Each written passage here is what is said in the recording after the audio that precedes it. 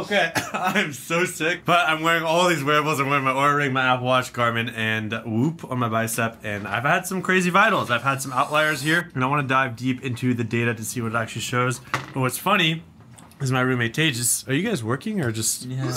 Oh no! Tejas here was the very first one to have some outliers on March 21st. I don't know. Whenever I get sick, I feel like I sleep like 18 hours in the day. I had big runny nose, felt weak, congested. Yeah, whenever I see that go purple, I get scared. And the vitals on the left side. 3 outliers on the March 22nd, plus 2.5 temperature. No outliers here. It dropped a little bit. His breath rate was dropping down. Temperature was still high on March. Then my other roommate over here, Colt, got sick. How did you feel, Colt? Oh my god, it's terrible.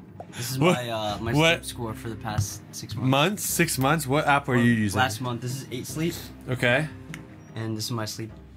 And when did you get sick? I got sick right here. Okay. Oh, the pay attention area. Yeah. So then you went in the red-ish. Yeah. Did you remember the first day you got sick? Was it March 27th? Oh, just 2 days after Tejas. Maybe. So you got sick literally 2 or 3 days after Tejas. I did. So there's a higher likelihood that you got it from him, whereas I had it almost a week after you guys. Yep. So you probably got it from me. We're just passing it off. Yep. Sharing is caring, bro. Thanks, man. Like health and fitness. Wait, can I see your 8 Sleep app? Yeah. Oh, here we go. So March 25th, he was fine. March 26th, he had a high heart rate, low HRV, and high breath rate, out of range, all red. Same thing on the 27th. I think he was sleeping in bed. And then Friday, even worse, 60 heart rate, which is really high. And the best part is not only did I also catch what they had, but I also got an ear infection, which we'll talk about more. Let's dive into my data and see what happened on the Oura Ring, the Whoop, the Apple Watch, potentially the 8 Sleep, and how all that illness impacted my overall score. So I'm gonna have the 3 apps here. This is the Whoop app on the left, the Oura Ring in the middle, and then the Health app, so my Apple Watch, on the right-hand side. And as you can see, all of them have signs that say, hey, you might be sick. The Oura Ring is the only one that has this thing called a symptom radar, which I think is very interesting. If I go ahead and tap that, it'll give me my biometrics. I don't know, man. I'm not feeling the best, all right? But I promised I'd publish every single week. But it has this where I can now turn on rest mode. It shows my body temperature was plus 1.4 degrees Fahrenheit. And you can see I actually had a fever for 3 days right here, plus 2.8, 1.8, 3.5. Respiratory rate, heart rate variability. I thought I got better, and then I got worse. I actually had to take antibiotics last night. Perfect. The Apple Watch will give me a vitals notification here, which says during your sleep, your respiratory rate and wrist temperature were higher than usual. When I'm wearing the watch, it will also notify me in the notifications tab, which I accidentally swiped away. But you can see I have this set up as a complication with the vitals. It's on the left-hand side. And then I also have a vitals set up on the bottom there too, where I can scroll through them. My heart rate was within range, respiratory rate 18.4, wrist temperature 1.55, and sleep duration, as well as my training load, which I can view there. So that just gives me easy access on the left-hand side. The right-hand side is just training load. But that same information is shown here. If I want to tap into it, I can tap that notification and see that same data on my phone. Obviously, because I bought this in the US, I'm not going to have oxygen levels. But I can even edit my pinned tabs, which these are the ones that I personally pinned, because that's the most important to me. I can see my vitals as well in this direction. I can go to the week. I can see the same points that the Oura Ring was showing a temperature, right? Those 3 days. Those are those same 3 days right here, is also on the vitals app. I had those 3 outliers. And then today, which we're semi out of this scene as well. So these two kind of match up. Now when it comes to the Whoop, I do have the recovery score, which shows 33%, which is red, not ideal. And then there's a health monitor here, where I can tap into health monitor and I can see my respiratory rate, which is high, blood oxygen, HRV, resting heart rate, and then skin temperature from baseline, which is a plus 2.2. So if we actually compare all 3 skin temperatures, we've got plus 2.2 on the Whoop, plus 1.4 on the Oura Ring, and plus 1.55 on the Apple Watch. And I even have the Garmin here. The Garmin said plus 1.3. So the Whoop seemed to be the most off, which I actually wear the Whoop on my bicep right here. So sometimes if it's not tight enough, I move around, or if I'm laying on it, maybe it might calculate that data differently, just because it's a different part of my body, whereas the Oura Ring is on my finger, and these are on my wrists. You can even see resting heart rate. Average respirations are about 18 on all of these, so they're all relatively close. 18.5 on the Oura Ring, 18.4 on the Apple Watch, 18 on the Garmin and 18 on the Whoop. Resting heart rate was 61 on the Garmin, 64 on the Whoop, 58 on the Oura, and 59 on the Apple Watch. There was a higher level of discrepancy. The Oura and the Apple Watch were closer. Garmin and Whoop were closer together as well. And then my total sleep time was 8 hours and 2 minutes on the Garmin, 9 hours and 18 minutes on the Whoop, very high, 8 hours 42 on the Oura Ring, and 8 hours 49 on the Apple Watch. Garmin was way under, and then the Whoop was way higher, and then the Oura and the Apple Watch were very close. I always just kind of take a general idea of all this data, but it's just interesting to look at. Now, when it comes to getting these notifications and knowing that I'm ill, one, there's a piece that can give you anxiety, right, about your health. You're like, oh no, I'm ill, I must feel awful, I can't do anything today. And that's one of the dangers of wearing a wearable. I think one of the most common things I tell people is if this is gonna give you like ortho insomnia, it's gonna cause you to struggle to sleep because you see bad data and you think, oh my body's not sleeping well. I don't feel well because the app said I don't feel well. And now it creates this like chaotic loop. It's important to ignore and not use these devices. But if you take it with a grain of salt, where I actually, because I wear all three, I can see there's slight differentiations in the data. One might say I'm sick. Sometimes I'll get a yellow on the Whoop, but I'll have minor symptoms on the Oura Ring. So that helps like keep me in check that I'm not fully trusting these wearables, but I'm using as intel and information. Obviously I'm ill right now and I went to the doctor and I feel bad.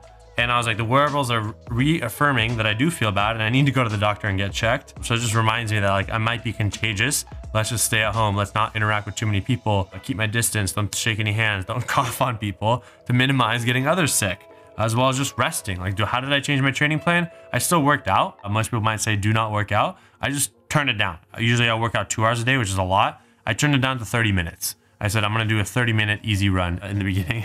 Today I'm not doing anything at all because my body's just destroyed and I can feel it. But I was like, I don't feel too bad. I'm gonna do 30 minutes easy rowing, easy running, 30 minutes easy bike. I might just do a very easy lift where the stress on my body is not as high. For some people that weight might be a lot, but for me, it's just like, I wanna maintain my strength and cardio. So I was like, let's do the bare minimum, just like 20 minutes, 30 minutes, whatever that is. I recognize that like, hey, that might not be the best thing to do, but honestly, it just felt better. It just felt good to sweat just a little bit. And then I just make sure to hydrate more and all that. But when I look at these devices, I know that I definitely should peel back. Obviously, I'm using Runna to train for the London Marathon, and that's in 2 weeks. And the Runna doesn't take into account my wearable data, which I think would be cool if it did. But I missed my long run. But I only did 3 miles of my long run on Sunday. On Monday, I missed my tempo run. On Tuesday, I did 3 miles instead of the 7 miles of the easy run. Tomorrow, I have a tempo 3 miles, which I'm probably not gonna do. And maybe I'll run on Saturday. So that's almost a week of like not really doing my workouts, which is a bit of a struggle. I'm kind of scared, but I think I've done most of the meat of the training and it's okay. Just kind of a deload week. It's better to get sick now than get sick during the marathon. But we are 14 days away. Like that, just looking at that right there, TCS on a marathon, 14 days away. I'm a bit scared, so make sure to follow me on all the socials. That's Strip and Shares if you want to see all of that. And I will be healthy by then, and hopefully we finish the marathon. But let's get back to the data. I think the most important thing when I get sick is I want the app to notify me that I might be sick, and I should just double check how I feel. And what was nice about the Apple Watch is I did get a vitals notification. Make sure your sleep tracking is set up, and you'll be able to see vitals information when you sleep with your Apple Watch. You need to make sure that vitals is on and enabled on your watch. So do this in your settings on the Apple Watch and the iPhone, the sleep settings. The Oura Ring and the Whoop, you really just need to wear them and then they will notify you. The Oura Ring I really like because in the morning, it actually starts off with the major signs, symptom radar. It notifies me if you don't have this on under settings. You wanna make sure that symptom radar is actually activated. Sometimes it might be turned off. So this is on right now. And when it's elevated outside of bounds, I'm dying. It'll notify me. I thought I was on the uptrend and now it looks like I'm back to major signs again, which I'm a bit disappointed about. So I can even turn on rest mode if I want to. And I can be like, I'm sick. Which one? Where's the sick tag? Oura, why do you make this so hard? Oura, turn on rest mode. Sick. Why can't I search for it, Oura?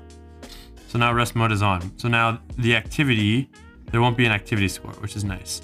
But it'll give me scores for everything else and I can see all that information up here. Obviously, you want to keep your daytime stress low, whether that's physical, mental, and even the food that you eat.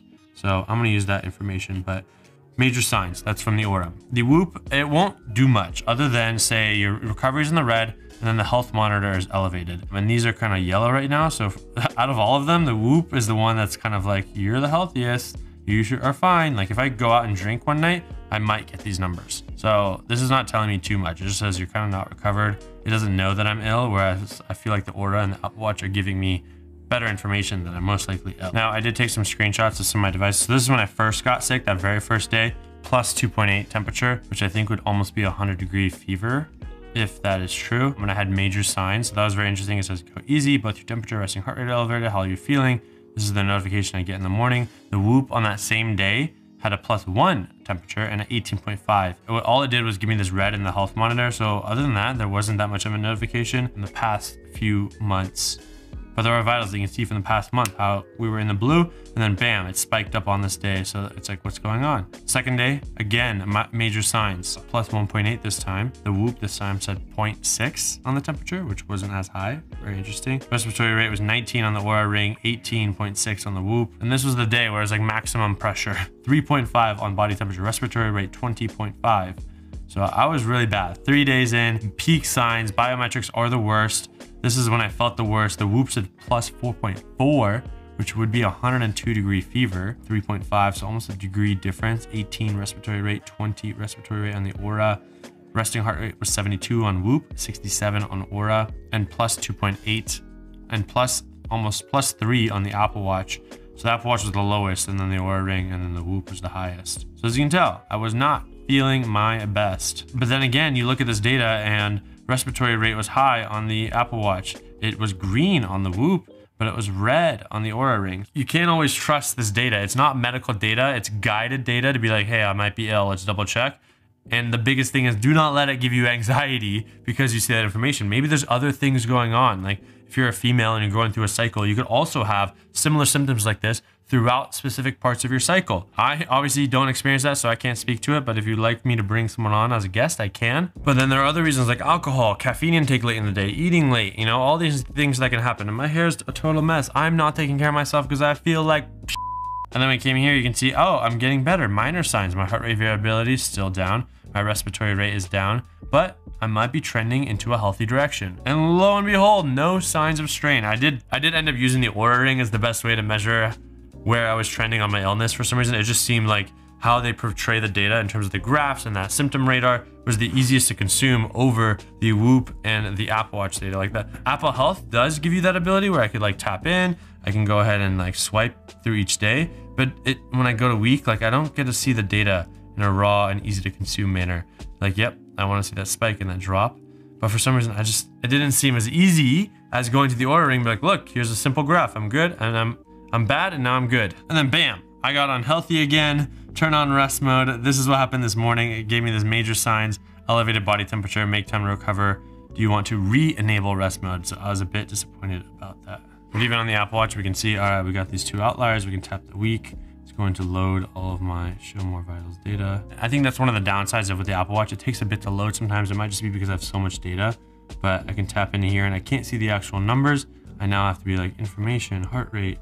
Okay, there we go. Now we can see my heart rate graph over time. That took a bit of figuring out, right? I want the user experience to be easy. And surprisingly, the Oura Ring seems to be the easiest when it comes to maneuvering my health data and trends over time. Maybe I want to see my respiratory rate. Here it is. Oh, it really peaked right there. My wrist temperature, 1.75, 2.98. Like everything seemed to peak, and now I have another fever, semi-fever today. Blood oxygen, I don't have this because I wasn't wearing an older Apple Watch. And then sleep duration stayed relatively consistent, I would say. But it's cool that I can kind of see all this information over time. You can see this is when I got sick. If we go back, I bet there are points like, what happened on this day? February 13th, I probably drank. Or maybe I was sick, honestly. November 3rd, maybe I drank or I was sick. Like these are one day. Oh, this one's big. This, I was sick May 5th. It's almost near my birthday. So I probably got sick around my birthday. Could have been alcohol, but I doubt. 2 days in a row was alcohol. These 1 days are probably alcohol. But when it's like 2 to 3 days, it's most likely an illness. But it's really cool that I can see all this information over time. Like maybe April, same time, 2023, I got sick on these same dates. So maybe it's meant to be on this April 10th every year. I get ill, I get a fever, whatever that is. Great, I'm gonna go take my vitamins. If you have any tips for advice on how to feel healthier, let me know down below. I'm taking zinc, magnesium, omega-3s. I'm taking my antibiotics that I need to, drinking as much water, staying hydrated. I'm not gonna work out today or tomorrow, and I'm just gonna rest. I don't know, I'm tired. I hope you liked this video. I hope it was valuable. Comment below, get Walsh Shervin down below. It'll make me feel better. I'll see you in the next one. Peace.